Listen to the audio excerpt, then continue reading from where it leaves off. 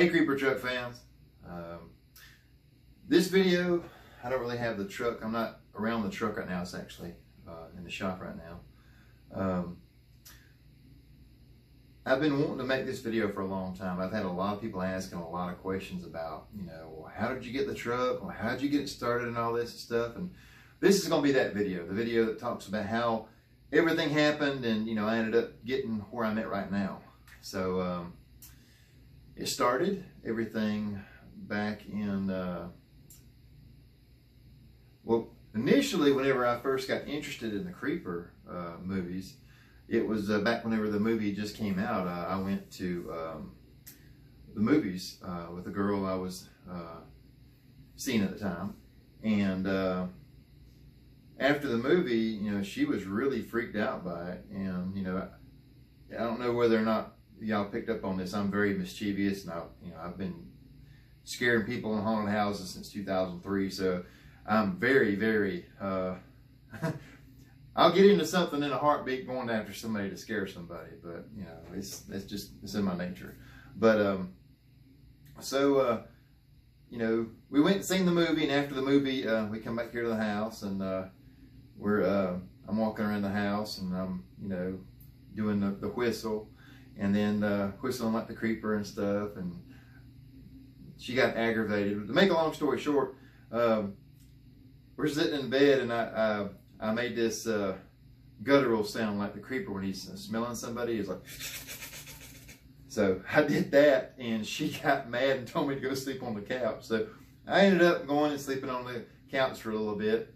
And this was after I'd picked on her most of the night about it, and then I'm sitting there and I said, well, just so you know, you're sleeping in there beside the window, so whenever he comes through that window to get you, I'm gonna be safe in here. So then next thing you know, she's coming in there, grabbing me, dragging me back in there. So that was but the point is that movie terrified her, and that thing, that ominous Creeper, is like, it's a very very creepy thing, and I that's what I wanted to play whenever I wanted to be scary in a haunted house and stuff. So, so fast forward to 2003, I'm working for a place, and at the time they were going to do a haunted house fundraiser. So I wanted to play the Creeper. So I'm looking around and trying to figure out how to, do this. And so I end up researching, getting on the internet and stuff, and I ended up getting in contact with Brian Pennicus from Makeup and Monster Studios in California. And Brian was really, really nice and talked to me. So whenever I called the first time, he answered the phone. He said, studio something. And I'm like, oh, I was looking to try to see about getting a Jeepers Creepers mask. And I was like, oh yeah, we make those. I'm like, really? And I didn't realize that I was actually speaking to Brian. And he actually took, I probably talked to him about 45 minutes to an hour. And, he was very, very, helpful with ideas about what to do, how to make the costume and everything. And he just was a wealth of knowledge. I mean, he made the movies, but I mean, he really helped me as far as getting my costume to where it was. And then I ended up buying my first mask and hat, which was this costume right here. So I started out with this one. And this costume, you see, if you're on... if you get on the internet and you type Jeepers Creepers truck, you'll see a picture of the Creeper with a hat on standing over there beside the Creeper truck. Well, that's this costume right here. And so if you hear a dog barking in the background, I got a Rottweiler who's wanting to be inside, but I wouldn't be able to make this video because he'd be up here jumping on top of me. So that's why you hear barking outside. So just to get that out of the way. But so whenever I'm kind of getting ahead of myself, but so I ended up making this costume, and I really, I did the fundraiser there. I did the fundraiser at where I was working at, and then I had another buddy of mine that was working over at the 901, the Nightmare on 901. He told me to stop by, so I stopped by there, and I'm cutting up with him and stuff. And they had these huge long lines and stuff, and I'm like, I got there talking to a few people, and one of the guys I went to school with and stuff, and I said, I got a pretty cool costume. If you want me to put it on and scare some people? And they're like, yeah, man, go ahead. So I put my costume on, come walking out, and they just froze, and they're like, oh my gosh. So I ended up getting the costume and going down there and terrorizing the lines, And probably about an hour or so after I've been doing it, they come up and like, hey, you want a job? I'm like, yeah. So that's how I first got started doing working queue lines. And working a queue line, if you're not familiar with the term, working a queue line, whenever you come to a haunted house, you have to go through a queue line in order to get in. So to keep the crowd entertained, they put people in different types of monster costumes to scare the crowd and just keep them wound up and stuff, because it breaks the monotony of just standing there. So I did that, and I did that for several years, and I really enjoyed it. But I really wanted to get me a truck, because what's the creeper without a truck? So I put an advertisement into an old car trader and said I was looking for a 41 Chevy cab over. So I ended up finding one, and I went way up north in Illinois. I met a guy and bought the truck and the trailer it was on, and then brought it back. And and I got it, I'm working on it and stuff, but without having a blueprint of something to look at, I was kind of like, caught between a rock and a hard place. So I ended up researching on the internet, and I found the #2 screen used truck. It was the one that got the most screen time. So I got in contact with a gentleman by the name of Tim Glaze, and he lived up in Maryland. Well, I emailed him and talked to him over a period of time, and eventually, we kind of we're pretty decent friends and stuff, and I asked him if it was okay I come up and maybe take some pictures and, maybe some measurements and stuff, because I want to go to a copy of the truck. And he said, yeah. So I ended up driving up to Maryland, and I met him, and him and his family were really nice. And I got to take pictures with the truck. I got to ride in the truck. It was just a dream come true to me, because I'm a hardcore creeper fan. So I got to see the truck, and I'm like, I'm taking the pictures with the truck and stuff. But the funny part about it is I put the pictures on my blog page, and whenever they filmed the movie, the creeper didn't really take any pictures with the truck. So the only pictures that existed on the internet were me and the truck. So for years, people have stole my pictures. And if you're looking on the internet and you type, like you send a picture of the creeper standing next to the truck and it says your Uber driver's here, that meme somebody made up, that's me. That's my picture. That's me. But I took all those pictures and stuff. And then whenever I was getting ready to leave, I said, hey, well, if you ever, decide that, you kind of want to get rid of the truck, please, give me a chance. I'd love to buy it. And he's like, well, I'm never going to get rid of it. I said, okay, well, I understand. I appreciate you showing me and everything. So I come back home, and, I got really gung-ho about working on my truck, and then it just kind of, got kind of stagnant, because I needed more to look at. And it's, without having something to look at, you're kind of stuck. So, I ended up working Nightmare on 901 till they closed down. Then I ended up working at a place called Kersey Valley Spooky Woods up in Archdale, North Carolina, and they're still going now. I'm friends with the pretty much adopted family up there, and I love the owners up there to death. I've been on vacation with them, done all kind of stuff. Scared the owner's wife multiple thousand times. I'm on her hit list forever. I really loved working up. We loved working up there when I was there and stuff. But I got to working up there and doing different things. And so fast forward a few years, and so eventually they filmed. Well, I'm jumping ahead a little bit. So one of the other trucks came up for auction. So it's on eBay. So I just got my taxes back. I'm sitting up there trying to bid. So I'm start bidding, and I'm bidding against this other person. Don't know, have a clue who it is. So I'm like, I'm gonna win this truck. I'm gonna win this truck. And this particular truck was the #1 prototype truck. It didn't run in the first movie. It was only used for static shots. So they basically towed it where it needed to, and they take pictures with it and stuff, and they move it to where it needed to. But it was painted and everything, but it didn't run at all. I'm bidding on this one, and the last second, the other gentleman that won the truck, he won it, I didn't. So I was like, I was upset because I really was wanting to win it, but everything happens for a reason. So been a few, a month or so later, and I found there's a website, and the gentleman His name's Tom Redimer, and he's out in California. Well, Tom, you know, from a very young age, worked on everything. I mean, he can rebuild a car from nothing.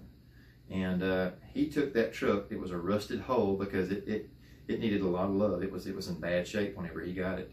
But he took that truck and tore it apart and put it back together. And the truck that you saw in Jeepers Creepers Part 3 was the #1 prototype. He completely rebuilt it, put a modern driveline in it, disc brakes in the front. I mean, it is it's like a brand new truck, except it's, you know, built, you know, it was built, finished, I think, 2016, 2017, somewhere in there, whenever they were getting ready. He finished it, and then they ended up using it for Jeepers Creepers Part 3. Well, after they made Jeepers Creepers 3, my buddy Tim Glace, he ended up deciding that, you know, he's had the truck long enough, he's going to sell it. So he put the truck for sale, and you know, and whenever we get back to where I'm jumping around a little bit. So Tom out in California, he's got the truck and rebuilt it, and then I ended up eventually talking to him on the phone. So the first time I talked to him on the phone, I'm like, so you're a sorry rascal that's got my truck right now. He says, your truck? So that was one of our first conversations, but he's a really good buddy of mine, and to the point that I've actually flew out to California. I drove the other truck, and I've actually starred in a small little mini featurette. It's a vehicle documentary and a mini creeper movie called Flytrap. If you get bored, you want to see the teaser to it. It's Tom Redimer. It's just his YouTube channel says Tom Redimer, and it's Flytrap, and it's the little teaser we got. You know, we're going to release the other one eventually. But if you want to see it, just a teaser, it's pretty cool. But I flew out there, and I was the creeper in it, and we actually got somebody that talks like the Crypt Keeper to give a little intro on it, so it's kind of cool. But so I'm friends with Tom, talking to him and stuff, and then, you know, I go back to talking about Tim selling a truck. It's funny, you got 3 people owning creeper trucks: Troy, Tom, and Tim. So everybody's a team involved in the trucks. But Tim is, after they filmed, and Tim is actually in Jeepers Creepers Part 3. He's one of the creeper hunters. He's got the mustache and the dark hair with a ball cap on it. And you see him in a lot of shots. He was an extra, but you see him in a lot of shots because he was friends with the director. So he's been in some of the other movies related to some of the creeper world. But so Tom, excuse me, I'm going all over the place. Tim decides that he's going to sell the truck. So he puts it for sale, and the day before the truck goes for sale, I buy a Jeep. So I'm like, I just bought a Jeep Rubicon. I can't buy that truck. So I'm kind of like upset about it, like, I ain't gonna worry about it, you know, I'll do some other stuff, I won't think about it. And so fast forward to around September, yeah, it was September, somewhere in that area, time frame. I hit him up on Facebook. I said, you still got my truck? And he said, yeah, I've got it. I've got a guy that said he's gonna put some money in my money in my account, but he hasn't done it yet. And I'm just waiting on him to do that, and then, you know, we'll start the thing on that. And I was like, so how long have you been talking about doing it? He said, oh, well, he's kind of, you know, dragging his feet on it and stuff, you know. He's been telling me for about a month or 2 now, but I'm like, well, that kind of aggravates me. You know, I don't want, I mean, I really wanted that truck, but, you know, I said, I'll tell you what, I said, let me go to the bank and see what I can do. So I ended up going to the bank, and, you know, and I asked them, you know, what I could do about maybe refinancing my house. So they instantly told me, oh, you're good to go. I'm like, really? Wow, okay. So I refinanced my house, and I told Tim, I said, hey, if you can wait a little bit, I'll give you $1,000 more than what he would if you would just give me 30 days to do it. So fast forward, I got the truck, and I have never experienced anxiety in my life until I got about a week before. getting ready to get it. And my nerves were tore up. I'm like, I can't sleep, I can't eat, I can't do nothing. Everything was going crazy. And so it's like a day and a half before we're getting ready to go. And I've got a trailer I borrowed. I got a truck lined up. Just like the day before, the truck that I was going to borrow blew up. So I'm like, I'm screwed. I have no way to go get this thing. And then I had a childhood buddy step up at the last minute and say, hey, my dad's got a truck that'll haul it. He said, we're going to jump in the truck. We left about 8 o'clock on November 2nd, 2017. And we drove up, and we got there about 5:45 in the morning, knocked on the door, and commenced getting the truck. We loaded it up, and I didn't realize how much attention that truck truly gets until I started trailering it back from Maryland. Because I had people blow the horn, I had people looking, I had people phones come out, I had all kind of crazy stuff happening on the way back, and I realized that's going to be a whole lot of fun whenever I get this thing dialed in. The scary part about it is whenever I was leaving Tim's house to take it to where we were going to load it up, we were going to load it up in a parking lot near there because it didn't have enough room right there where Tim lives. So me and Tim are in the truck, and I'm driving, and we're getting ready to cross the main highway. And it just, as I start pulling off, the truck stalls off. And I don't mean it stalled off like as in it stopped for a second, you know, I almost got it. I mean it stalled off in the middle of the highway, and traffic on the right side stopped, traffic on the left side stopped. And nobody was blowing their horns because I guess they were terrified that the sun was coming up and the creeper truck sitting right there blocking the road. I probably wouldn't blow the horn either. But so eventually I get the truck started, I go over there and we get the truck loaded up. But I've had so much fun showing the truck, going around.